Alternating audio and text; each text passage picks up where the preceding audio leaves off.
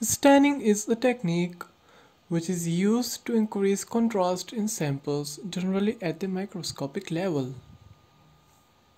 We use different types of stains in this staining. So a stain is a molecule that can bind to cellular components and give it color.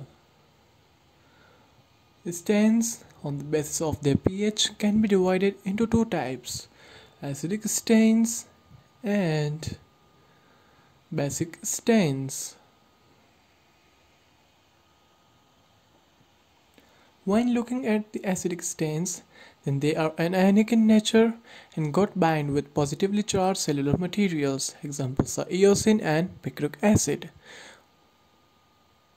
Whereas basic stains are cationic in nature and got attracted to negatively charged cellular components. Examples are methylene blue, crystal violet, safranin, malachite green, etc.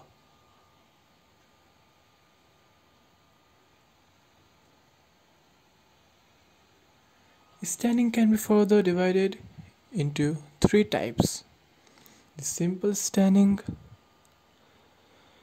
differential staining, and special staining.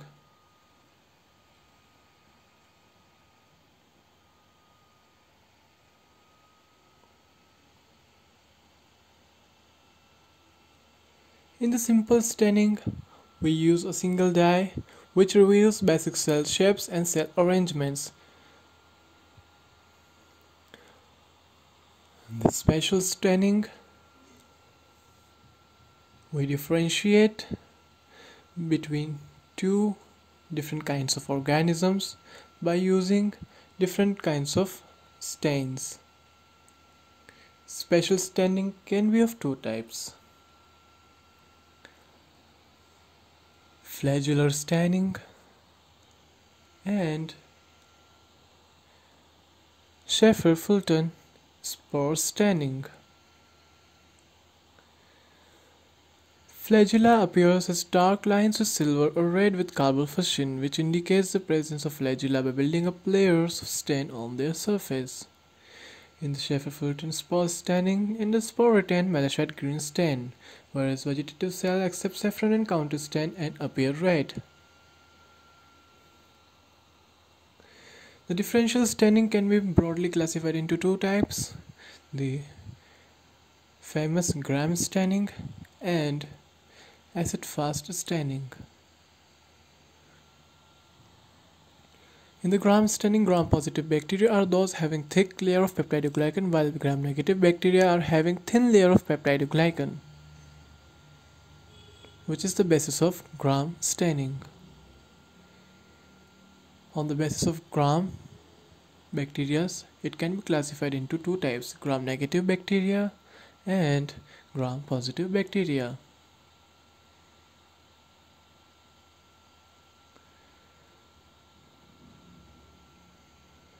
For conducting the test of gram-positive bacteria, bacterial smears are taken on the slide and crystal violet is added.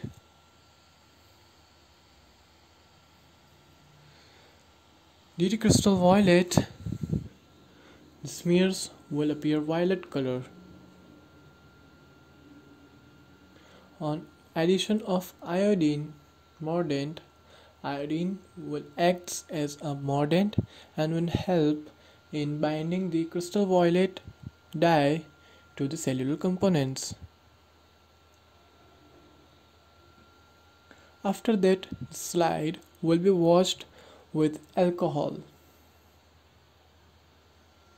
Gram-positive bacteria will retain the crystal violet dye after washing with alcohol and appears as violet in color. After that, we will add safranin to the bacterial smear, then too violet color will be persistent. This will indicate the positive results for gram-positive bacteria. While in gram-negative bacteria, again we will take the bacterial smear and we will add crystal violet to the bacterial smear. Crystal violet will bind with the cellular components and give violet color to the bacterial smear.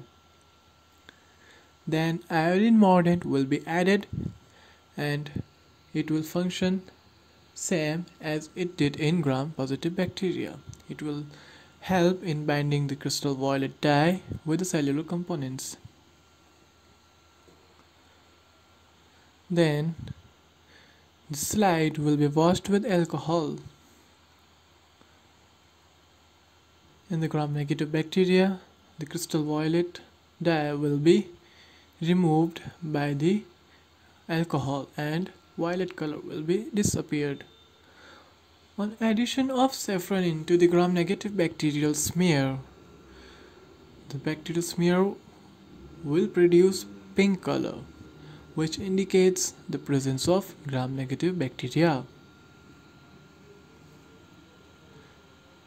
The last type of staining is Ziehl-Neelsen acid-fast staining.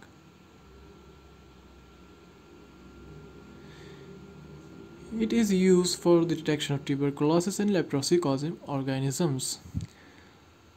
The slides are covered with carbon and are heated and then rinsed with 3% 95% ethanol.